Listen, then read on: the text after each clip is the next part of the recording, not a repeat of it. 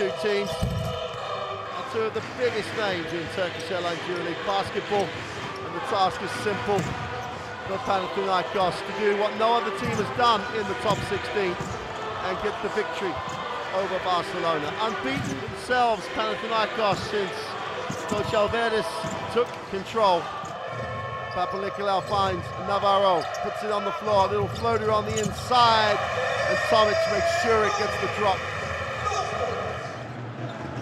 9 on the shot clock. Diamantidis waits for the screen, attacks it. Baseline, oh, a little reverse layup, pretty play. Everyone looks to pass, everyone waits for the pass.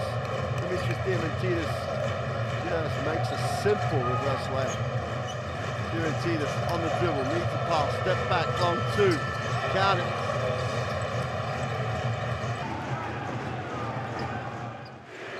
Pulling into the half court, 2:40 to go in the half. Goes upstairs for Ante Tomic to finish the alley-oop. And Ante Tomic has got all his points from about a foot.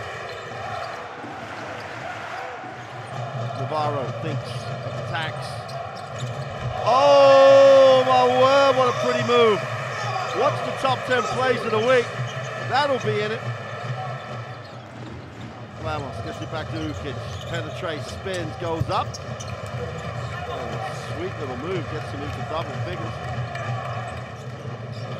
Oh, that pass was there. I was stealing that from where I'm sitting. Well, against an athlete against his phenomenal ability. Oh, again from deep. Alejandro Abrines. That tells you all you need to know. Barcelona with a performance ranking of 105 as Diamantidis knocks down the three to finish the game.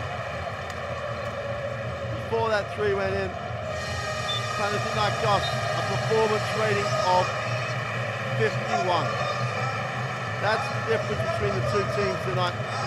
With confirmation, Barcelona remain unbeaten. They win this one, 84-62. It's goodbye from Barcelona.